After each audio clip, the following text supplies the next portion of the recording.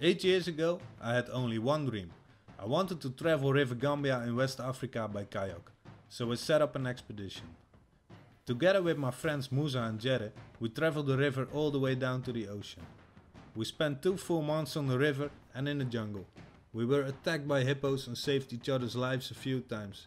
This created a super strong connection between us. We have seen parts of the river that not many people have seen before. The river was amazing, but we also came across people that had to leave their lands. There was almost no groundwater anymore and the soil was totally degraded. There was no way to farm. This is where illegal migration begins for thousands of people living in West Africa.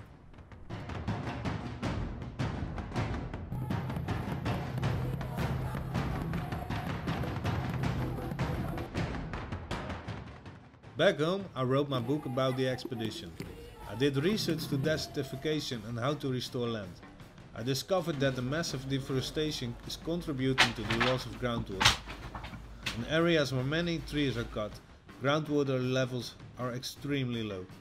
I developed a plan how to boost the local economy and how to prevent hundreds of people from migrating to Europe, but also a plan how to bring back groundwater and forest in areas that have completely died out.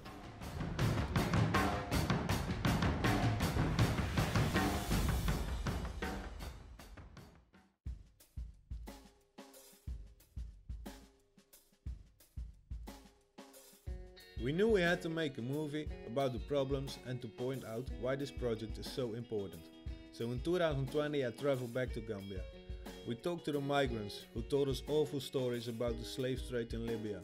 We spoke to mango farmers who are now cutting the trees because nobody is buying the mangoes. We talked to people who are now growing trees in an attempt to stop deforestation. We spoke to a lot of people. In this movie, we want to show you how directly illegal migration and deforestation are connected. Our solution is pretty easy. We want to set up a mango trade and processing facility to convert the enormous amount of food waste into a local economy.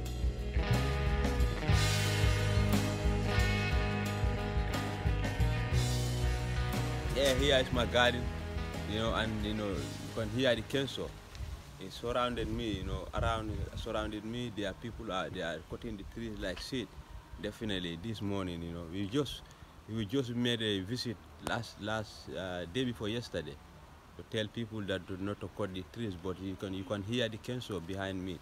It surrounded me, and after we wanted to go there to tell them so that they can stop it, because really we don't like no cutting trees around this area here, I can film this so then I can show the owner what is happening here.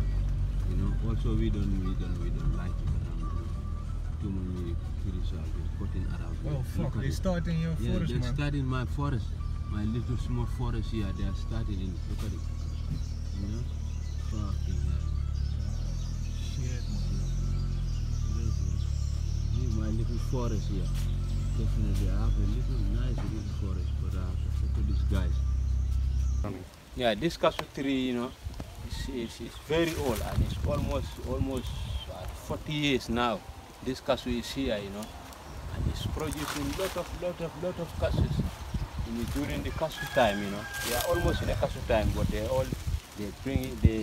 cut him down with a cancer, You can see the fruits. There's a cashew fruit, and these cashews are very, very important. People really need them. You can eat them, and this cashew, they make gas out of it. They make oil out of it. They produce a lot of things out of these cashews. And when we lose this cashew, we're losing everything. Definitely, you can hear the cancer. Yeah, you can see this mango also. It's about 100 years ago. It's a long time mango tree, and it's producing also a lot of mangoes.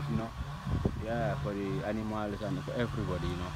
So you see, we need to protect it, definitely.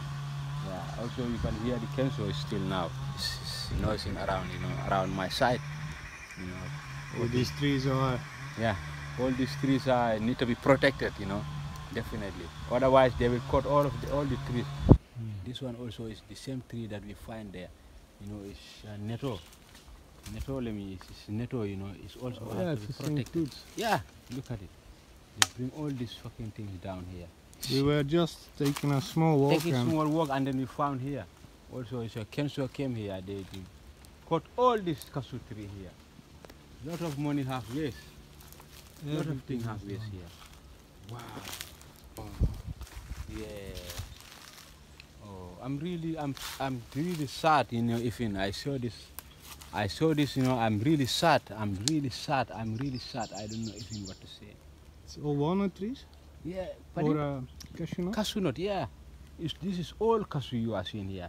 It's about maybe about 50 to 70 to 100 cashew trees that they brought down here with the council. It's a big spoiling, huh? It's a big waste.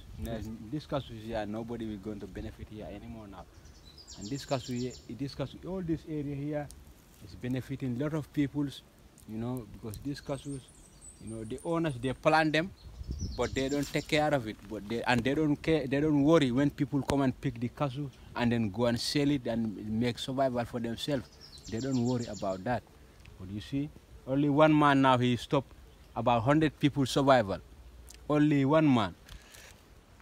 We're not going in because of the snakes. The snakes, yeah. That's true. It's a little bit too dangerous, but yeah. you can see it's a few days. Few days, yeah. You can see the leaf. It's not even breaking. No, it's not even breaking. You can see the leaf. You can see the leaf of it. The cashew is producing. Fuck, it's serious, huh? No. Huh? We can try a little bit to come there. Yes. Or is it too dangerous with snakes, you think? No, we can try something on this side. If you see a python, just tell me. Wow.